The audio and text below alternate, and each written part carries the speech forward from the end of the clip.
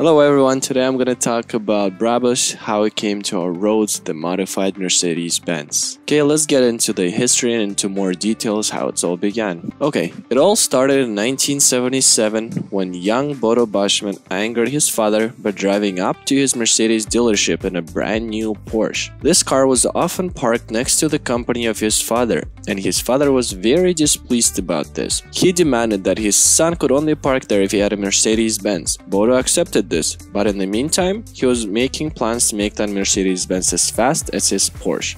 At that time, Mercedes Benz was known for comfort and luxury, and AMG wasn't a part of Mercedes Benz yet, so this was a very hard challenge. Due to all kinds of modifications, he managed to make the Benz as fast as the Porsche and parked his ridiculously fast Mercedes-Benz W116 at his father's company. One day, a man came around who had a serious interest in that very cool Mercedes-Benz, which was parked at the dealership. The idea behind Brabus was born. Bodo Bushman decided to establish a GmbH, a so-called partnership without responsibility. To establish this company, he needed a partner, which he found was Klaus Brackmann, a friend of his he met at the university. The name Brabus was a simple collaboration of Brackmann and Bushman. After the establishment of Brabus GmbH in 1977, Brackmann was quickly fired from the company by Bushman, who controlled the company. Bodo only needed Klaus Brackmann for the establishment of GmbH, and Brackmann totally understood this. Due to this, Bushman could make his fantasy and creativity into reality. For this, he could even use half of the space of his father's company property. Bodo Bushman's first success with tuning was the Mercedes-Benz W1260 S-Class, which was built between 1979 to 1991. In this period, more and more customers were attracted who wanted a tuned S-Class. Due to this, Bodo could experiment with different models of Mercedes-Benz. The philosophy of the brand hasn't changed since that time.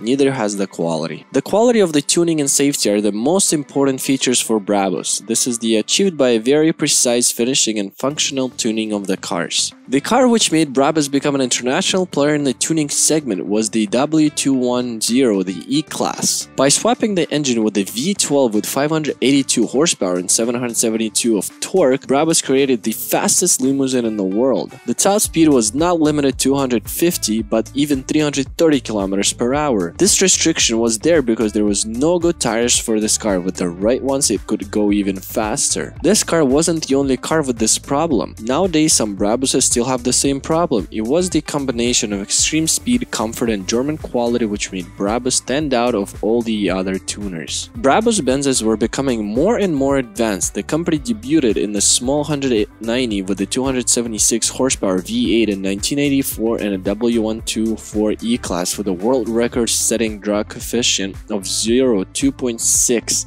a year later. But the real breakthrough came in 1992 when Bodo's engineers started experimenting with the V12 engines. The first product of this relationship was the magnificent 6.9-liter 501 horsepower V12 that was installed in the W124 500E, and in 1996 it evolved into a 574 horsepower 7.3-liter beast into the Brabus EV12 7.3 seconds, which with the top speed of 205 miles per second, rightfully gained the title of the world's fastest sedan. Arguably, it was the car that defined Brabus as we know it. In the early years, the most direct competition came from AMG. After AMG became part of the Mercedes-Benz, Brabus saw the chance to become a unique tuner. They described themselves as a solution for all wishes people can have all for their car. It wouldn't be the first time they built cars with integrated guitars, lockers, or initials of footballers in the head. Make a wish for your car and Brabus will make it come true. This makes Brabus unique from AMG, which is restricted to the normal options list of Mercedes-Benz, so you can hardly order a really unique AMG. All this is proved by the following anecdote. A customer of Brabus already owned several Ferraris and would like to have something different. After some research, he ordered a black Brabus with a full black interior. A few days after the delivery of the car, Brabus got a telephone call. The color didn't look good together with the red of the Ferraris, not as good as he hoped. The car was sent back to Brabus where the car was painted and refinished again. Sometime later, the man called Brabus again. He said the red of Brabus looked even better than the red of the Ferraris. This shows how flexible Brabus is with their customers and that they're only pleased when the customers are. Since the beginning, Brabus has offered the possibility of an engine swap. Normally, these engines are changed with the V12 engines for extreme performance. These V12 engines are tuned engines that come from Mercedes Benz. Too bad that V12 lost its popularity, so Brabus had to look for alternative to produce a lot of power with an existing engine. At the moment, they are working hard on the new 5.5-liter V8 bi-turbo from AMG. In the near future, we can expect new Brabus models with this engine. This is a good point because Brabus says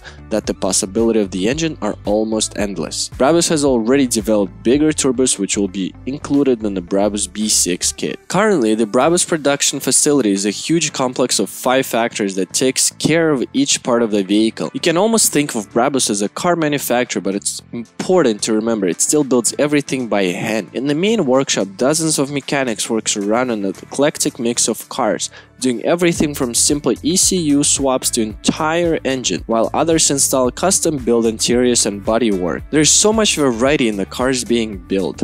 A quick survey reveals inconspicuous-looking black sedans packing more power than the fastest Lamborghinis and Maclarens mixed with the look-at-me projects from motor shows, everything being painstakingly prepared before delivery to all corners of the planet. So there you are, have the story of Brabus, a company independent of Mercedes but still is advanced and proven itself equally capable. The once small tuner was relevant in the times where there were no other Mercedes tuners. And it's still just as relevant now that the tuning market is more competitive than ever. The facility is rivaling a car manufacturer and employing enough people to fill a football stadium aren't requirements to be a tuner. The desire and ability to build a factory quality components are. Thank you for watching. Don't forget to leave a like and subscribe. We're gonna be moving out to next brands and covering all their specific details and history contents. Thank you. Have a great day.